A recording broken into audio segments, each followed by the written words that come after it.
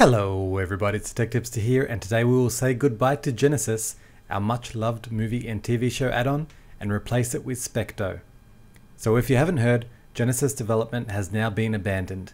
The add-on will no longer receive updates, and it's only a matter of time before streams will no longer work. That's where Specto comes in. A new dev has come in and taken the Genesis code, and will now maintain and update this under a new name called Specto.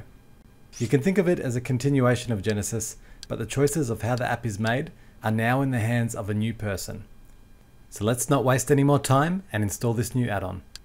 The first thing you want to do is go right all the way to System, push down and select File Manager, and then go down and select Add Source. On this new screen, hit Enter or click Browse, and we want to type in exactly as we see on the screen, which is http://filmkodi.com/repository. Once that is done, hit Done, push down and give this repository a name. I've chosen Film Kodi, and then press OK. Back at the main menu, we will now go into the System menu, click down and head to Add-ons, and then click Install from Zip File.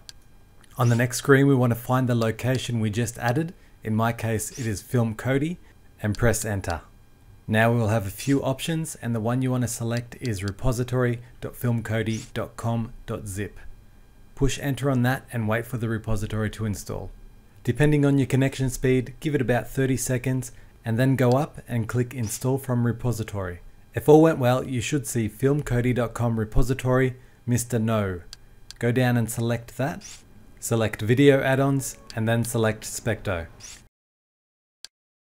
The next screen should be familiar. Click Install and await the goodness.